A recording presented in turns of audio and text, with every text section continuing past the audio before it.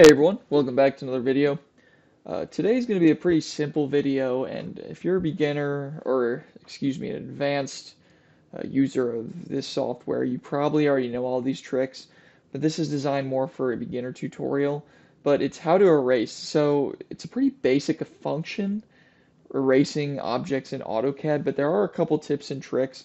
So I'm just going to kind of go over how I erase, other ways to erase, and the tips and tricks you can use to erase faster and quicker.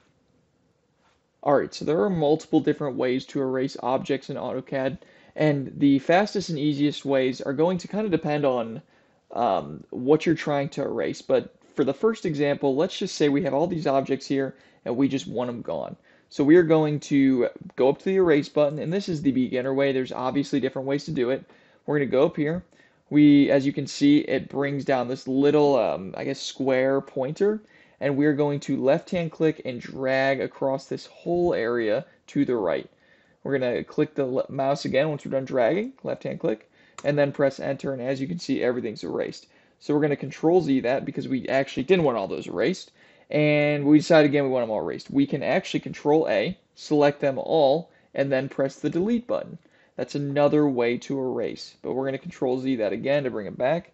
If you want to erase individually, we can go back up to the pointer and just do individual shapes and lines here.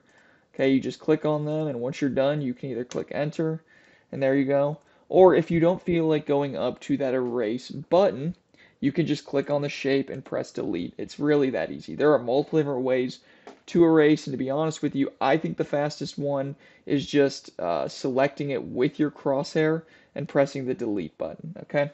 So another way too, if you like to use the right hand click of the mouse, is you can go here. I can left hand click the object, then I can right hand click and press erase as well. So the erase function really shows up in a ton of different ways, and it kind of, based on preference, you're going to use it how you feel comfortable and how you want to use it. But again, multiple different ways, and those are, in my opinion, the quickest ways to erase objects. Again, we have the delete function or the delete key on your keyboard, you have the erase button, and you have the right hand click on the mouse.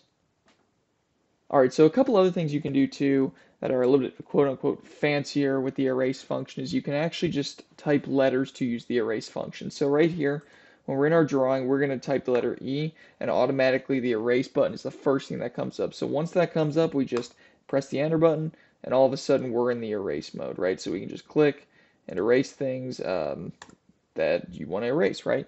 The other option too is when you're back in it, we press E again, click enter. We can actually press the L button right here, and it selects the last thing I drew. So say you're in a big drawing and you forgot where the last thing you drew was, but you want it gone, or you can't find it really quick, and you know you just want it gone. You press the L button, and then you click enter, and it's going to erase that last drawn object. So again, a couple other fancier things that you can do in the command bar, type letters in, depending on the speed that you're using AutoCAD and how comfortable you feel using the keyboard within AutoCAD itself. Alright, so that's going to wrap up the video. Thank you everyone for watching. I do appreciate it. If you like the video, leave a like down below. If you want to see something else, leave a comment in the comment section. I make a couple videos a week to just really have content trying to help beginners and even a little bit of the intermediate level progress through AutoCAD. Subscribe to the channel if you haven't. And again, thank you for watching, and I hope everyone has a good rest of their day.